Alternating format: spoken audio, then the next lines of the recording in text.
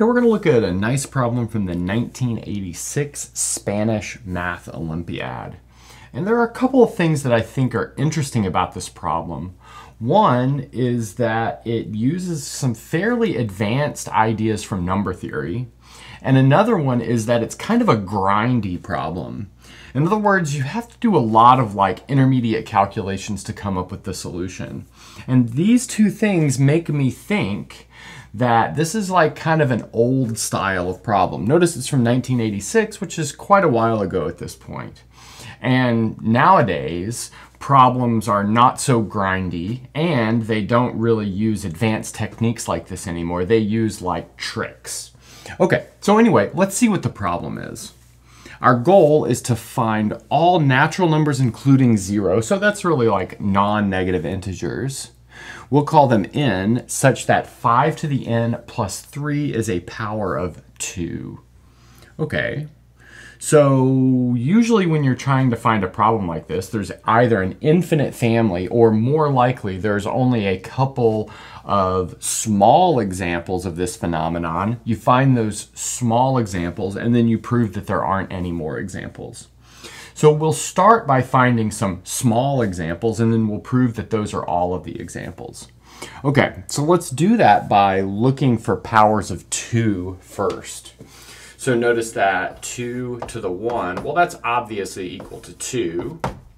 But notice that 2 cannot be written in the form 5 to the n plus 3 because 5 to the n plus 3 is at least 1 plus 3, which is 4. Now 2 squared, well, that's equal to 4, but that's 5 to the 0 plus 3. So this actually does give us a solution. This gives us the solution n equals 0. Now let's do 2 cubed. So that's going to be equal to 8. Well, that's 5 to the 1 plus 3. So n equals 1 also gives us a solution. Now let's look at 2 to the 4, which is 16. So this does not give us a solution. Notice that we would have to use 5 to the 1 in our solution, but this is 5 to the 1 plus 11, so that doesn't work here. So similarly, I'll let you guys check 2 to the 5 and 2 to the 6 don't work, but 2 to the 7 does work. So let's notice that 2 to the 7 is 128, but that's 125 plus 3, which is 5 cubed plus 3. So that gives us a solution of n equals 3.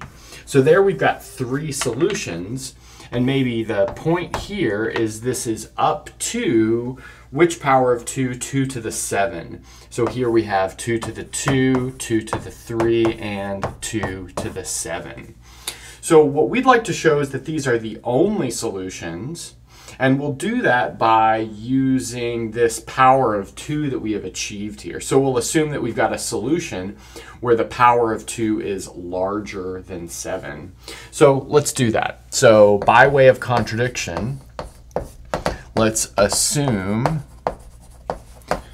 we have m and n, where m is bigger than 7, and 5 to the n plus 3 is equal to 2 to the m. Great. But if m is bigger than 7, then that means that it is a multiple of 256, because 256 is the next multiple of, or power of 2, I should say. If m is bigger than 7, then it's bigger than or equal to 8. That's, kind of obvious. So m is bigger than or equal to 8. So that means this is equal to 256 times something. And I'll just put box here for something just so that we don't introduce a new variable. But now we'd like to reduce modulo 256. And that's going to be the real trick here, is we're working mod 256. So let's do that. So this is congruent to 0 mod 256. Great. So let's see what we've done here. We've motivated looking modulo 256. Great. Another thing that we notice is that we're working with this 5 to the n plus 3 term. So we probably want to explore powers of 5 mod 256. And so that's just kind of based off this fact that we're working mod 256, which is motivated by that previous discussion. So let's do that. Look at 5 to the something mod 256 to see if we can get an idea of what's going on here. So the first thing that we're going to make use of is Euler's theorem. So Euler's theorem says that if a and a number n are relatively prime, then a to the phi of n, where phi is Euler's totient function, is congruent to 1 mod n. And what does phi of n do? Well, it counts the number of numbers which are relatively prime to n and are between 1 and n. So for us, that tells us that 5 to the phi of 256 is congruent to 1 modulo 256. So we really need to find phi of 256. But there's a nice formula for that. So phi of 256, well, that's phi of a power of a prime. And phi of maybe p to the k is equal to p to the k minus p to the k minus 1. So for our setup, that's going to be 2 to the 8 minus 2 to the 7, because here our k is 8, and thus our k minus 1 is 7. That's 256 minus 128, so that's 128. So putting these two facts together tells us that we have 5 to the 128 is congruent to 1 modulo 256. Great, so that's good news. Now we're going to use something called the order of an integer modulo n. So the order of an integer modulo n must divide the Euler totient function phi of n. And it's the smallest number so that when you raise whatever to that number, you get 1. Now another thing that we're going to use here, and this is why I say we're using like kind of advanced things from number theory here, is the notion of primitive roots. And so only the numbers 2, 4, p to the k and 2 times p to the k, where p is an odd prime, have primitive roots modulo, themselves. So 256 is not one of those forms. So since 256 is not one of those forms, that means that putting this all together, the order of 5 mod 256 will not be equal to 128. So that means it has to be a divisor of 128. But since it's a divisor of 128 and 128 is a power of a prime, then it has to divide 64, which is 1 less the power of that prime. Okay, nice. So putting this all together, we see that 5 to the 64 is congruent to 1 modulo 256. Okay, so that's looking good. So now that we've got this set up right here, we're actually maybe kind of good to go as far as working towards the end of the problem. So let's notice that we'd like to solve this congruence up here that I'll maybe underline in brown. So we have 5 to the n plus 3 is congruent to 0 mod 256. So let's see, that means what we'd really like to solve is 5 to the n is congruent to negative 3 mod 256, but that's going to be 253 modulo 256. Now, how would we do that? Well, here's where it gets kind of grindy. I think what you would like to do is just find powers of 5 modulo 256. There might be a little bit of a trick here, using the fact that 5 to the 32 squares to 1 from this green boxed equation, but I'm not so sure that that trick really helps you so much. So, like I said, maybe we could make a list, n and then 5 to the n mod 256, and then just like start reducing. So for n equals 1, we get 5. For n equals 2, we get 25. For n equals 3, we get 125. And then let's see, 125 is the same thing as negative 101. I'm not sure that helps. But for n equals 4, we get 625, which we can reduce to 113. So this is the same thing as 113.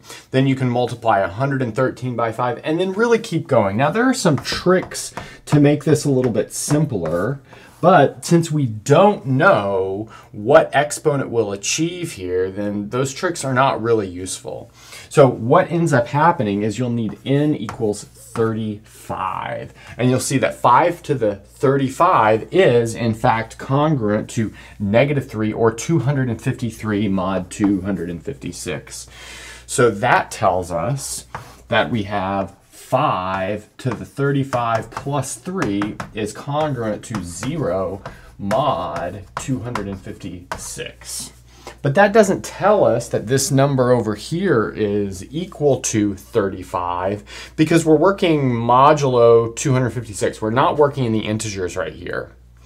Furthermore, by Euler's theorem, we know that these exponents work mod 64. It's not quite by Euler's theorem, it's by the order of 5 mod 256. So that means this number here is really 35 mod 64, which tells us that what we really have here is 5 to the, let's see, 64 times k plus 3 plus 35, and then plus 3 is congruent to 0 mod 256. So in other words, our solution, our n, will be of this form 64k plus 3. Okay, so now let's take that information to the top of the next board and then finish this off. So on the last board, we did a lot of calculation, but that all ended up at this kind of observation that any further solution after these simple ones that we found must be of the form 64k plus 35. Now we'd like to show that there are in fact no solutions of this form, and thus there are no further solutions.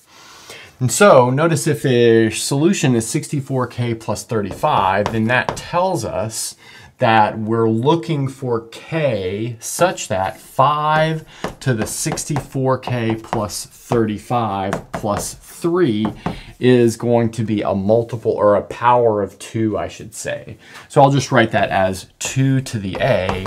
For here we've got a is strictly bigger than 7 by our previous observation. Now what we'll do is pick another number, reduce modulo this other number, and look at the possible values of the left-hand side as well as the possible values of the right-hand side and show that those do not intersect. And it's just a matter of picking that number. I think maybe there's probably a lot of different numbers you can pick, but we'll pick 257. And so let's maybe note that 2 to the 8 is 256, but 256 is congruent to negative 1 modulo 257. And we wouldn't want to work anything smaller than mod 256 because that was what we used to build this. But now from this, we can calculate higher powers of 2 fairly easily. So notice 2 to the 9 will be 2 times 2 to the 8, or negative 2, mod 257.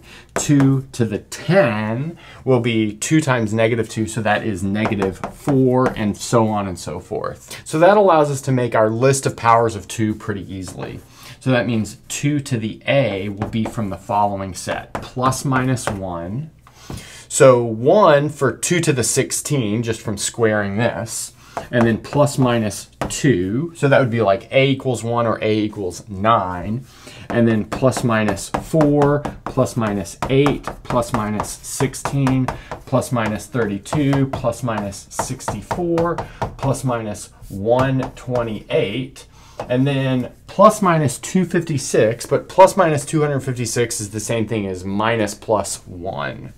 So those are our powers of A. And now we'll do the same kind of thing, but we'll look for the possible values of this right-hand side, mod 257. And we'll do a little bit of reduction here. So this right-hand side is 5 to the 64, all to the k, times 5 to the 35 plus 3.